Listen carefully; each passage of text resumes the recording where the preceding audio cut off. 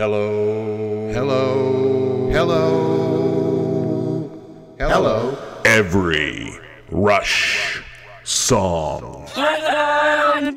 Hello, Rush fan. Thank you for joining us on another, can you believe it's lasted this long? Another episode of Every Rush Song. I'm trying to scoot up my chair. I hope you're watching this on YouTube. I hope you're watching this on YouTube because Jay and Tim are just, they do hilarious things. So check us out on YouTube you can find us at Every Rush Song, believe it or not, Every Rush Song. Speaking of social media, so when we had the idea of doing this podcast, we wanted to start out with about 3 or 4 each of our favorite songs to get through the first 10 episodes before we started tackling the songs album by album. And I was hoping to split up the songs throughout the albums and not have too many from any particular album. So when Jay first came at us with Closer to the Heart and A Farewell to Kings, I was like, oh, they're both on the same album. But I didn't want to be a jerk and say, no, let's not do that. Plus, they're both awesome songs. And it helped me gain a greater appreciation for both songs, which is kind of what this whole podcast is about in the first place. So Jay and Tim, were you a little surprised when I suggested that we do Xanadu, another song from Farewell to Kings? No, because most of the time I don't pay attention to the things that you talk about. So I had completely lost track of everything that we had talked about. Well, here's what happened. Have we started recording yet? Yeah. Okay. Actually, that's sorry. Carry on my words. Will there be peace? So here's what. So when I started doing the social media stuff for the show, and I'm holding up my phone in case you're watching on the YouTube, the very first person who responded, who sent me a direct message, who asked me for the link to the podcast and subscribed, a person named, I'm just going to say David, because I could tell by the conversation that we had that David enjoys his privacy. So I'm just going to say David from the West. And we had a little bit of a conversation about the podcast, about Rush, about David. And he said that he thought Xanadu was the best rock song ever. So I thought, you know what?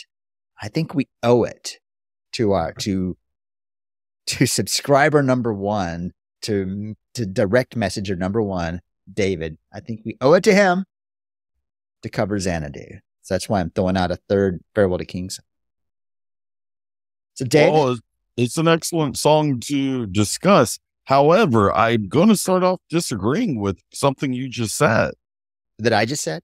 Yeah. Which, just one? Or maybe he said it and you're repeating it. Yeah.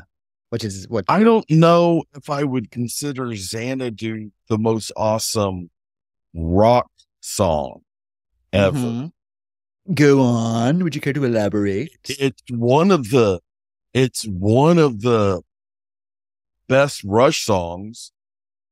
Does it rock? Yes, it does. But okay, great. But it also starts with ding, birds ding, chirping. Ding, ding, ding, ding,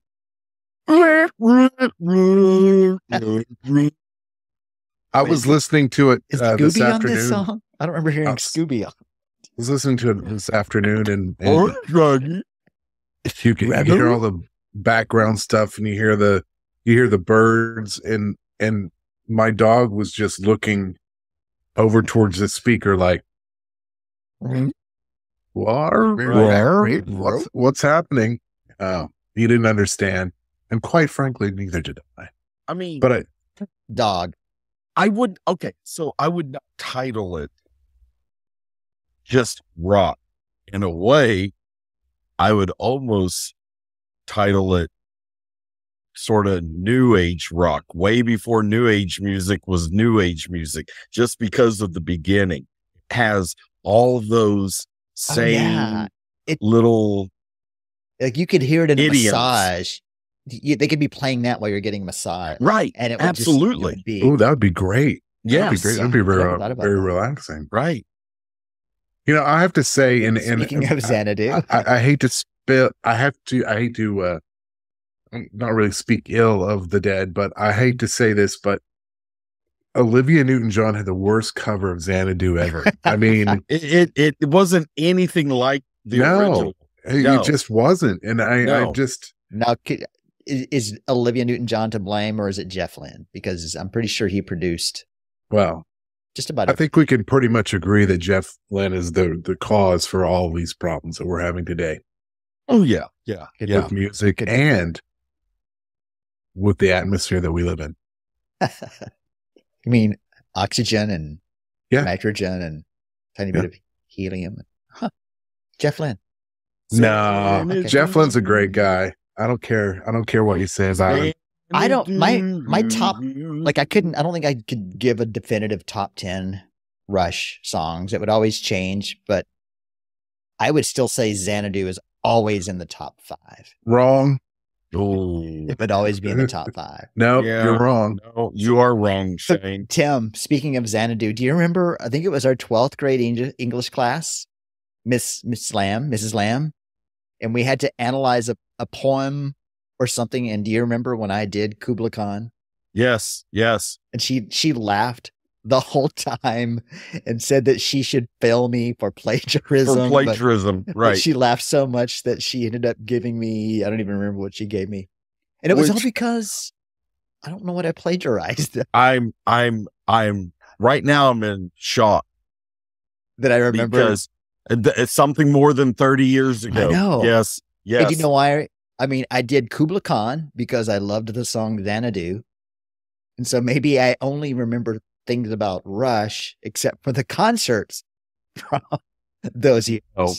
Oh, no. But yeah, it is weird. And I never had, so I guess she was pretty old then. So yeah, I loved her. Was ancient. She was a great teacher. And I'm assuming now that we can wish that she rest in peace, because that was many years ago. Well, so I have to unless she got a baboon heart, then she could be still alive today. All right. I never really, I have to say, I never really thought that much of Xanadu before, but I've been listening to it a lot now, and I listened to it a lot this week, and I noticed, first of all, I think the music's amazing, and I think I've said this before. There's Neil, Geddy, and Alex are so tight. They sound like one instrument. Right. Now, Jay, did you know that this song was recorded in one take? No. They did some levels. They played through parts of it leveling, and they said that they didn't need to play through the whole song to get all the levels. They stopped, hit record, recorded it in one take. Do they record it like live, or do they... So no, now you can tell. I mean, there's overdubs. You can hear because if you listen to Exit Stage Left, the reason it sounds so good is because they overdub some other guitar parts into it. Like you can hear rhythm guitar over the solo at the end, which is fine. And maybe beefing up a guitar part here and there, But so they would have. Still, as far as I mean, that's still pretty amazing. And there's some things that I'll talk about later, the things that I like about it, where it's amazing that they were to get through that whole song that long with all those different parts in it in one take. It's unbelievable. Well, and it could have just been an instrumental. You didn't really, but when the lyrics came in, so I was listening to it, I was like, I wonder how long it is before the lyrics come into the song. And so I was listening to it again today, and the music, the vocals don't start until almost exactly 5 minutes into the song. 5 minutes in. Yeah. It's like a whole song before the song starts. And then they start Xanadu. And it's like which that's what, like a minute 25. And then they start the whole freaking instrumental over again. And it's almost, what is it, 2:53 before the guitar even starts? Yeah. Or no, before the guitar starts before the. Well, it's like at 2:53 before the. It's at 2:53. So, have y'all read Kubla Khan? Have you read Kubla Khan, Jay? I have not. It's cool. It's funny. I have this pop-up book of Kubla Khan, and I think I probably need to do a video of reading it and showing the little pop-up things. I need to do it for, I'll put it somewhere, social media or somewhere, and hopefully Samuel Taylor Coleridge doesn't sue me for copyright infringement. Just kidding. It's Now, who came first, Kubla or Genghis? Genghis Khan came first. Kubla Khan was Genghis's son. Really? Not a grandson or great grandson or great great great grandson or great great great great great grandson? Either son or grandson. Or great. No, Okay. Great. So how are they in any kind of relation to Khan from Star Trek?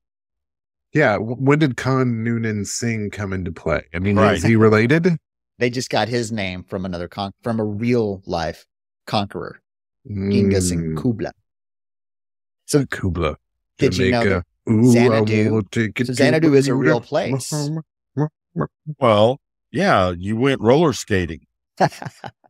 Jay, I was talking about earlier. Xanadu was the roller rink, right? In Yeah. the movie Xanadu with Yes. Olivia Newton-John. Okay.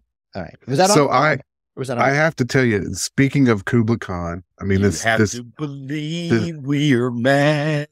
That is just oh, that's a completely great different song. That is a good song.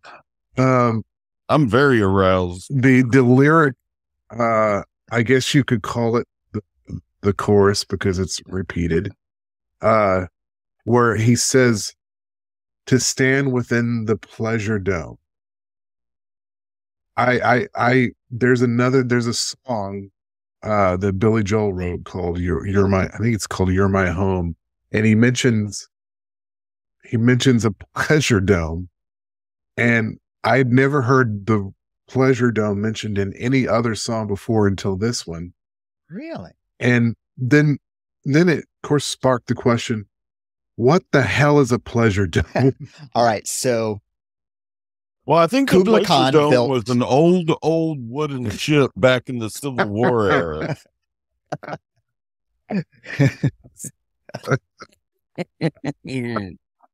Kubla Khan built Xanadu, and it kind of became one of the capitals of Mongolia, and it's really there in northern China. You can go to this place. So he built it, and that's where he would spend the summers because it was too cold there in the winter. And apparently, being the king and the conqueror, there was a lot of partying that went on in Xanadu, and that's where the word pleasure dome Oh comes my in, God. Are we because there talking was a lot of about that? We're talking about, yes. What? And he built it because he was a man, and he built it out of steel and brawn. Well, that would explain why when I Googled pleasure dome, the first thing that popped up was some adult entertainment club. Well, and yeah, I mean, some of that was probably going on there because, you know, like Mel Brooks said, it's good to be the king. It's good to be the king. Oh, piss boy. So Xanadu, is that a real place then? Yes. Yeah. And so that was something. So I was looking at where it is and checks notes. It's in northern China in where it used to be Mongolia. And there's this place called, there's this place next to it called the Xanadu Shirts. Shirts? Is it Shurts or something like that?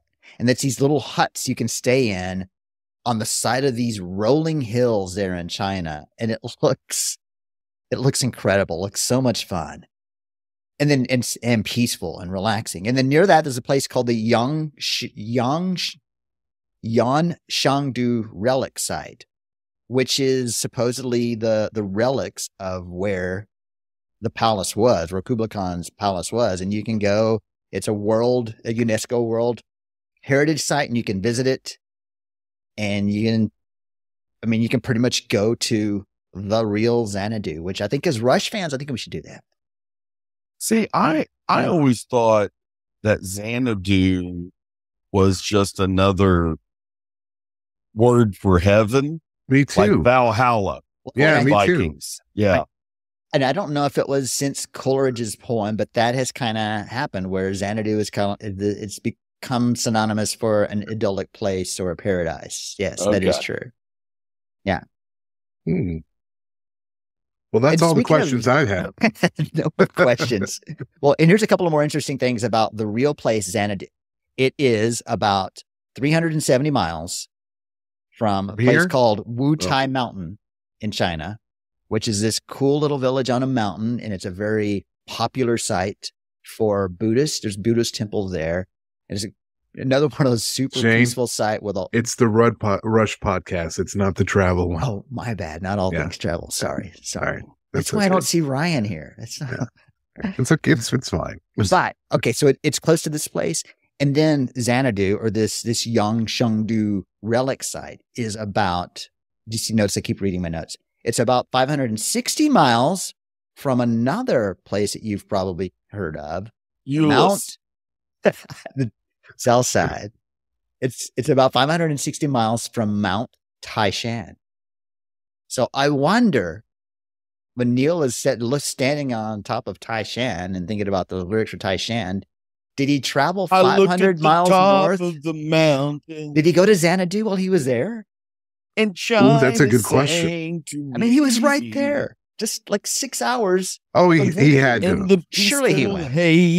Well, first of all, don't call me Shirley. And I think he might have. Song of Eternity. Thank you, Tim. I love it when Tim sings. I like it better. Well, did you hear that? That's like all the air rushing out of my lungs. There's none left. All of the force rushing out of my life. Okay. So anyway, real Xanadu. Wow. So that's interesting. So here's a fun. So Xanadu, the poem, Samuel Taylor Coleridge writes this poem, and the legend is, I don't believe this, but supposedly he has this opium-induced dream. And when he wakes up, he has the poem already in his head, and he just starts writing it down that he remembers from his dream. And then it's then finished because someone interrupts him, and he forgets the rest of it. So he didn't finish the poem. Oh man, that's the worst. When like you get an idea. And have you ever had recently, I haven't written a song in forever, but recently I dreamed a song. I was singing it in my dream. Really? And I was humming it when I woke up, but I didn't take the time to go try to record it somewhere, and it's gone. Did you hit snooze, or did you just start getting ready for work? I just know I got up to pee and I was humming it while I was peeing, and then I'm like, I'll remember that tomorrow, and you never do. Oh, no. Yeah, and I should have just gotten up. I should have at least grabbed my phone and sang into the phone what it was. You should have washed your hands and then grabbed your phone. Thank you. Yes, because it's very important to be sanitary. All right. Well, here's another thing. Speaking of the ending of Xanadu, the last lines, I guess, from where Coleridge was interrupted, of Kubla Khan are, "For I have dined on honeydew and drank the milk of paradise." I think what's interesting about that is that that's kind of the first lines of the song Xanadu. Like Kubla Khan ends with Xanadu starts with that. Okay.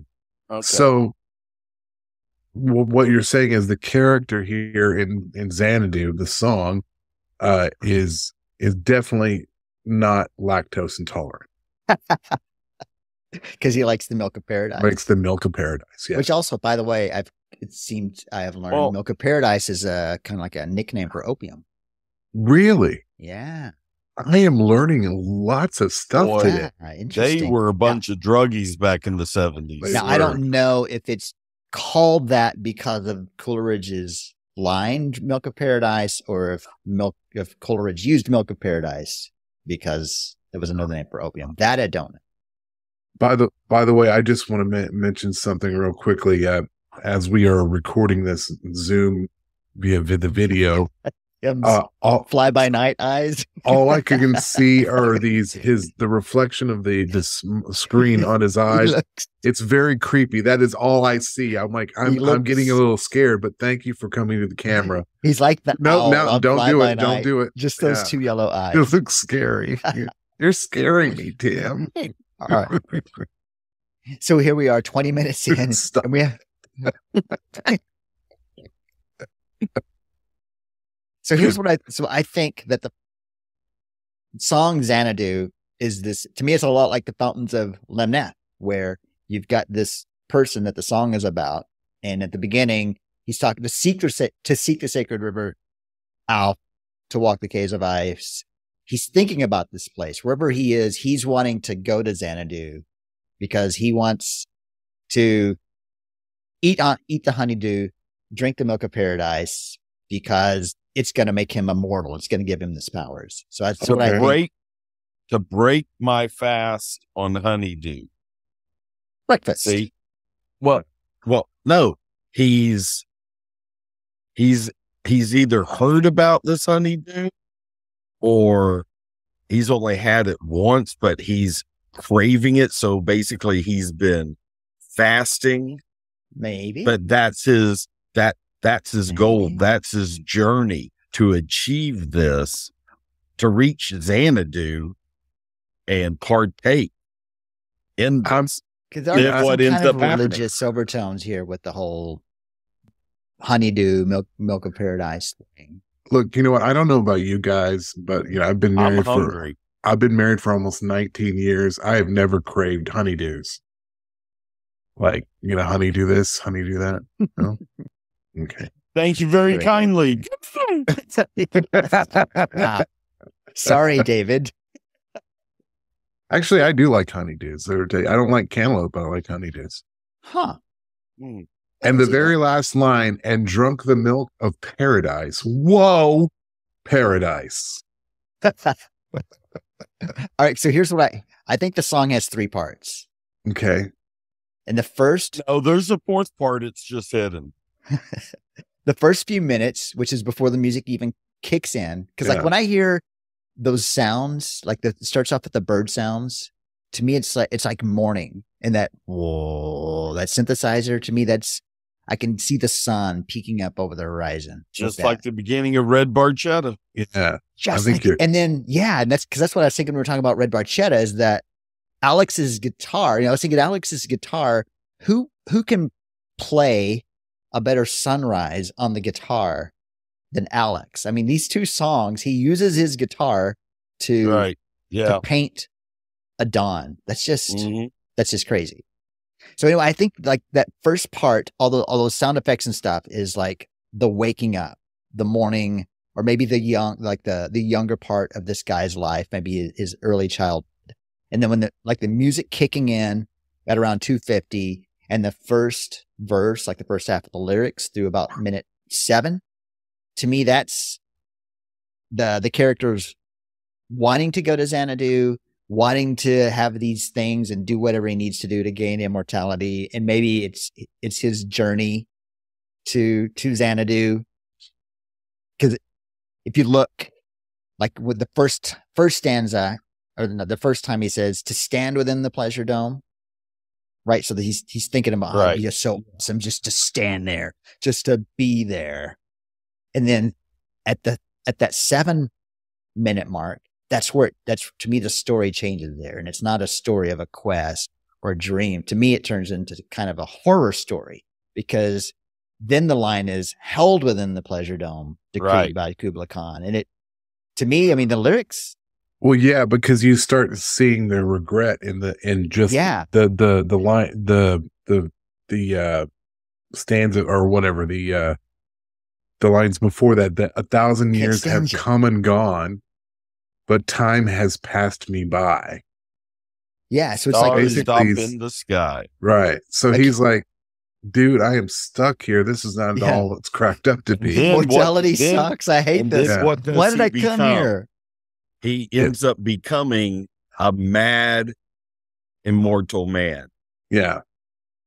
Now, is it, okay, here's the thing, is because I was looking at the lyrics and I've always thought it was mad immortal man, like Oh, insane. it's man. But it It's says as a man, man, immortal man. which makes me mad. I thought it was mad and I did too. I've always thought it was mad immortal man. You know what? Held within the pleasure dome, decree by Kubla Khan to taste my bitter triumph. As a man, immortal man, never more shall I return, escape these caves of ice. For I've dined on the honeydew and drunk the milk of paradise. Well, like he got what he wanted and he hates it, which is another. Neil brings that back again on.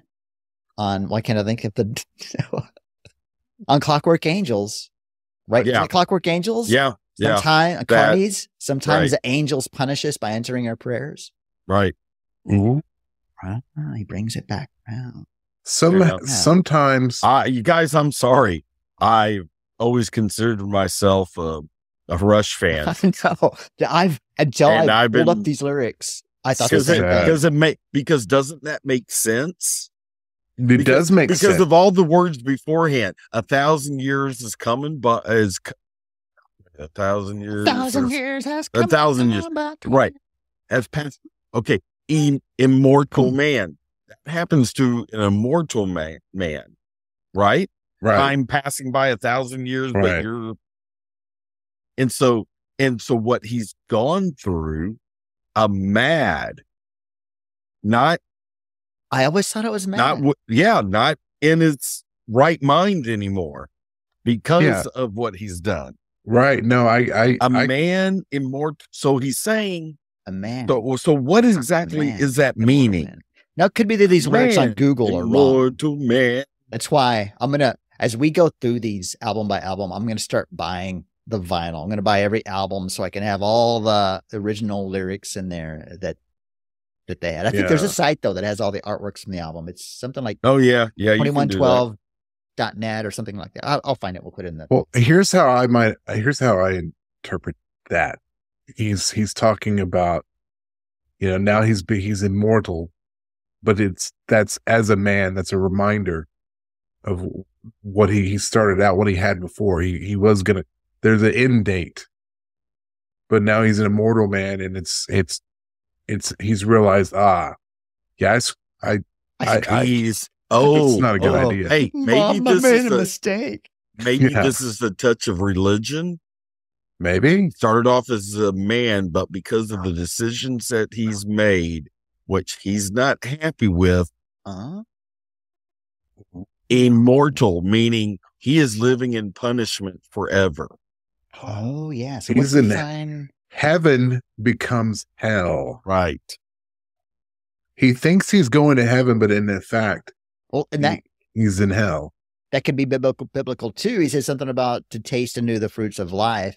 Right. Be kind of a reference to the Adam and Eve. There was the tree of life, and then the tree of the knowledge of good and evil. Maybe that's kind of a reference to that. Man.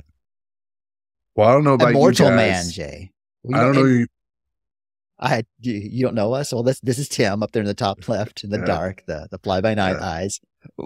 Yep, go back. I was trying to. You know what? We're like 30 minutes into this, and I haven't even gotten into all the parts about music. So maybe I'll just save those for when we come back and do Farewell to King's album, because there's a lot of really cool subtle things in the recording with the drums and the bass. Hey, but can I admit something real quick? Always. Okay, so I had Exit Stage Left forever, way before I ever had purchased a Farewell to Kings or Hemispheres. Yeah. So yes, I've always listened. Okay. The Trees going into Xanadu. And I remember the first time I played Xanadu from the Farewell to Kings album, that when I heard the keyboard and the birds chirping and the I was like, wait a second. I thought that was just this little instrumental they did between the trees to get them into the song Xanadu. No. That's part I had no clue that was actually Xanadu. Cute little Tim listening Yeah. to Exit Stage Left, not knowing where Xanadu begins. Right. That's cute. You were so cute when you were young. Not really. Well, Why not? Yeah, I mean, it's 30 minutes. I think I'll save all my notes about the music for that because I don't want these to be long episodes. Otherwise, like, what are we going to do when we get to Rivendell? How are we going to get 30 minutes out of Rivendell? oh, Lord, we won't. probably We're gonna have with to a gun to our head. Or pen it. You know what? Maybe we'll just play Rivendell over and over again. I did that one night. I knew I was going to have trouble sleeping. Oh, yeah. So I got my headphones on. I have these headphones that are kind of flat to my head so you can sleep in them.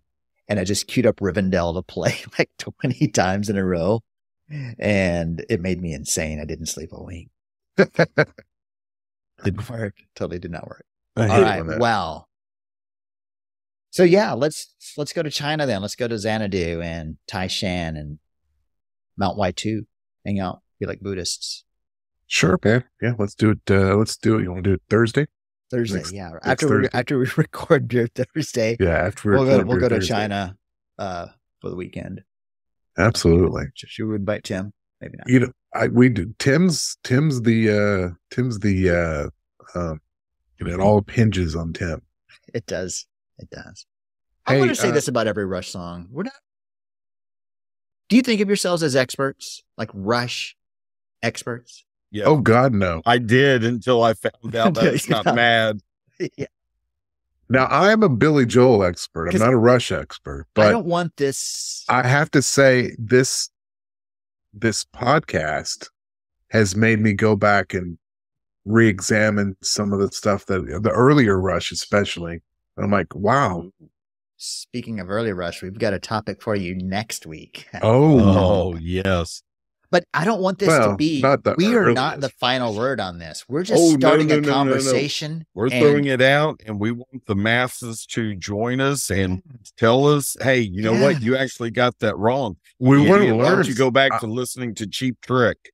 I want to become a better Rush fan Yes. from the two of you and our listening friends. And that's why I try to put the every Rush song everywhere. I want every Rush fan out there to have every opportunity to add to this conversation, correct us when we're wrong, tell us what we missed. So Yes. do not hesitate to Yeah, I'm do not that. so sure about all that correcting right there. but Tell you Tim can go where ahead he's and just wrong. Tell us. Tim Yeah. loves for people to prove him wrong. We like to be it's nice to be educated, corrected. Not so It's different. Yeah. right. It's different. Wise, I'll hunt you down, wise words. throw you in a prison Gentlemen. in Russia. All right. Well, thank you for listening. Until next time. Oh yeah, because next week we're gonna argue over whether or not we should cover Rush's first album, the one without Neil. So join us next week so you can hear No. us fight. Oh, well, I guess it's decided. No, it's not. So you can hear us decide that. And we will see you next week on every Rush song.